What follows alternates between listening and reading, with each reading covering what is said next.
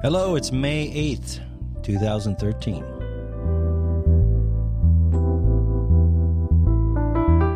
I have a few minutes and I thought I would just do a little recording, because if you want to produce and get out there, baby, you gotta be consistent, and I have not been consistent.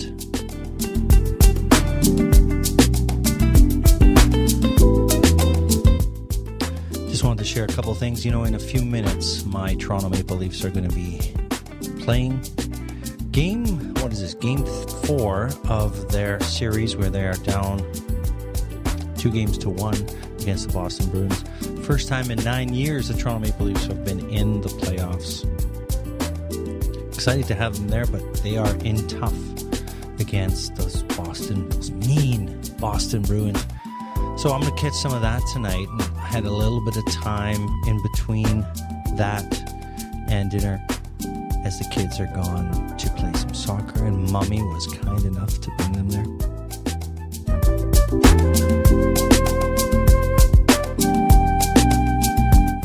I mean, sometimes I can't even figure out how a single parent does it. Having to go everywhere with the kids, get them ready, and then the handing off of the duties of bringing up kids is really helpful. Really grateful to have that with my situation.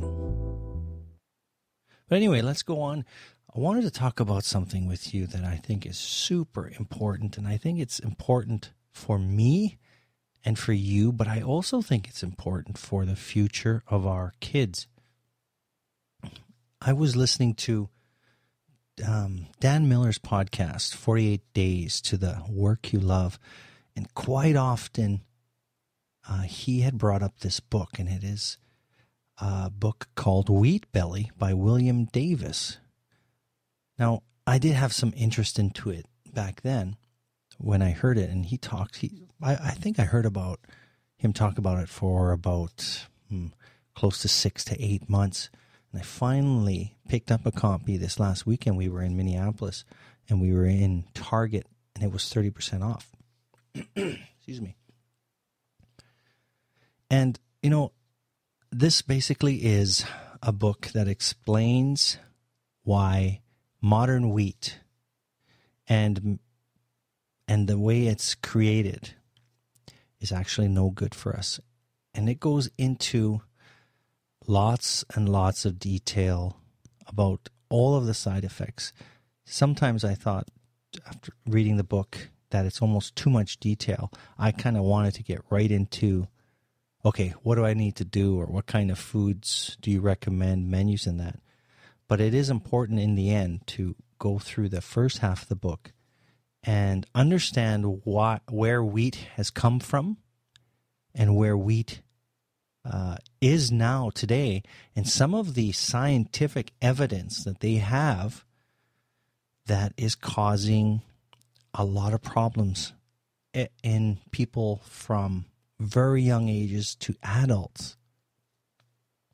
Now, Wheat Belly is about how gluten from the wheat, again, I'm not an expert on this subject by any means, but gluten is one of the main proteins that comes from wheat, that it causes lots and lots of problems. Now, it's not just bread and bagels and those usual suspects you're thinking that are harmful. It's many, many other byproducts. One of the things he goes into is the examples of all the different other foods that you would have around the house that contain wheat. We're talking cereals, crackers, pasta. And I mean, I'm not looking off a list here, but there's a lots of other items. For example, like breadcrumbs. Well, that kind of makes sense. But many, many products contain wheat. And now why? There's lots of,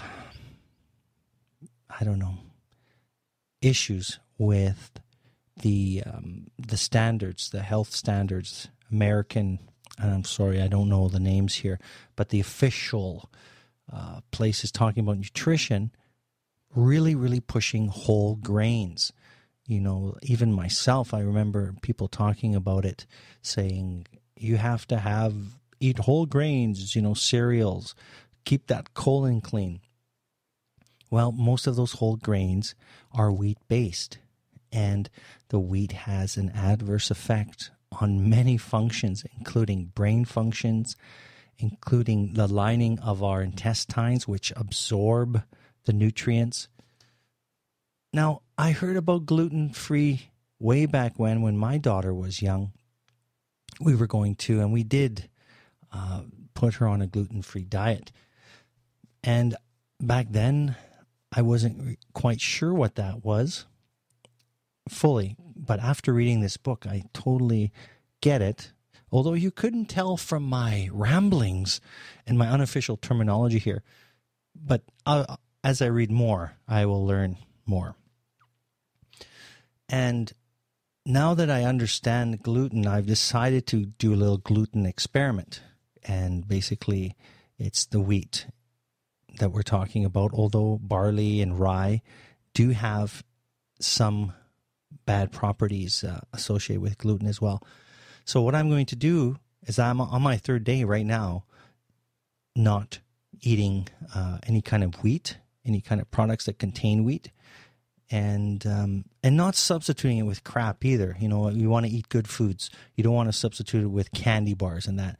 It's all about insulin. You know, I think if I do any more of these episodes, I'll go into some of the chemistry behind it and why they are saying this. I mean, it's not just conjecture and guesses. This is all stuff that they could scientifically measure in our body, the way our blood responds and different levels of different chemicals after eating bread.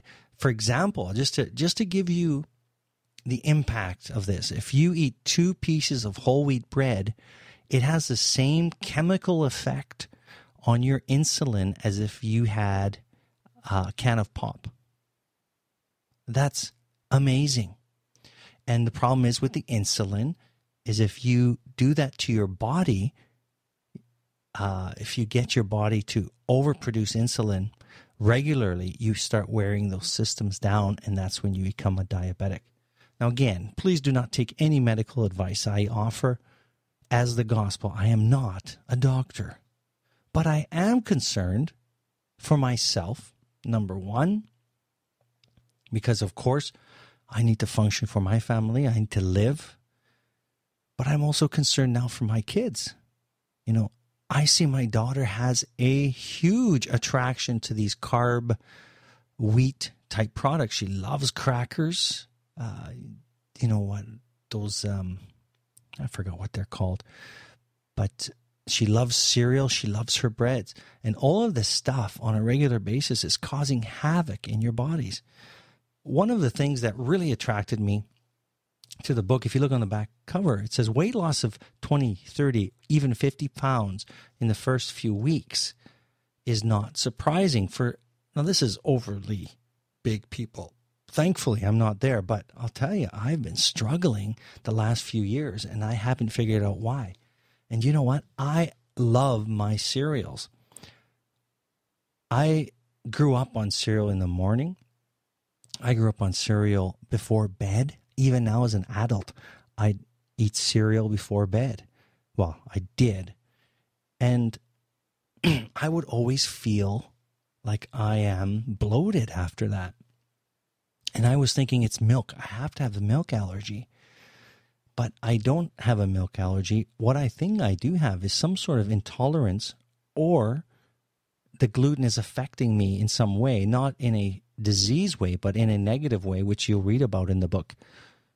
And I am really excited at the possibilities of using this non-bread, non-gluten, or gluten-free lifestyle to improve my health. Like I could lose 10 pounds, 10 to 15 pounds, maybe even 20 pounds right now. And I've been low on energy. My concentration sometimes isn't there, plus other things. I mean, I haven't written any of this stuff down. I'm just going by memory on some of the things that these guys, what's his name? William Davis talks about in this book. So I guess this little episode, this little recording is about this new adventure that I'm on, this experiment. I'm definitely going to go for an experiment of at least a week. I'm hoping for a lifetime at this point, really, a lifetime of gluten-free living. And it's not a radical shift in what you're doing. I really want you to have a look at this book. If you're interested, it says lose the weight, and find your path back to health. This isn't an exercise book, folks. This is a book on some very serious issues that are going on. Even these organizations that are pushing these high whole wheat, high fiber diets are actually causing more damage than good. Read all about that in the Wheat Belly. They are subsidizing this industry and pushing more wheat out there. The wheat and the wheat products can be made very cheaply. For example, he states a figure, not exactly this, I don't think, but for 5 cents of wheat, they could make several dollars profit in their products. So I'm not blaming anybody, like the farmers and all the people involved in that. They don't really know, but because of the genetic changes to wheat over the last few years, well, centuries, I guess, especially in the last few years, they never did any studies on why or on what effects the wheat has on a cellular level of a human being. So all they knew is that they could make crops that are resistant to bugs. They could make crops that are that'll grow several times per year in a season. Crops that are physically stronger. They're compressed.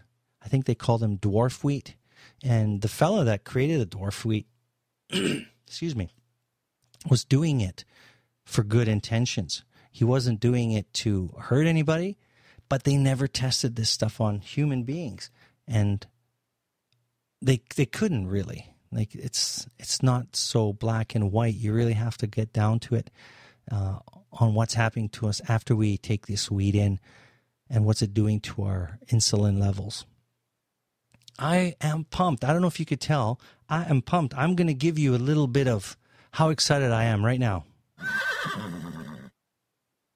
Well, that's the only sound effect I have at my disposal. All right, I've been talking for 13 minutes. I would love to hear anyone talk about their journey into gluten-free living. And I'm starting with myself, and I'd hopefully like to get my family on this as well, and anybody I could spread the message to. So that's it for the gluten-free experiment. For now, my third day, I have not touched anything wheat-related. I've been eating good proteins. Chicken, eggs. I had a little bit of spare ribs today. Some nuts, vegetables, a little bit of beans.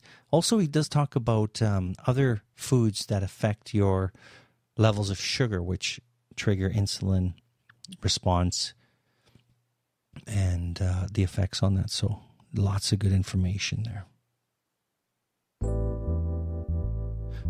Well, I hope you enjoyed this little episode. It's been a while since I've been behind the microphone. I wanted to get back at it, and hopefully we could do more of this soon.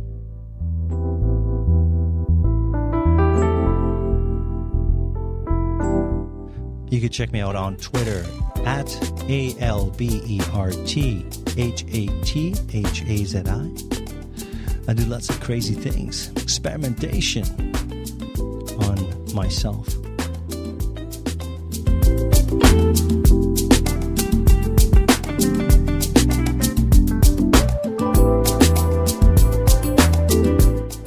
So stay tuned to this channel wherever you hear it.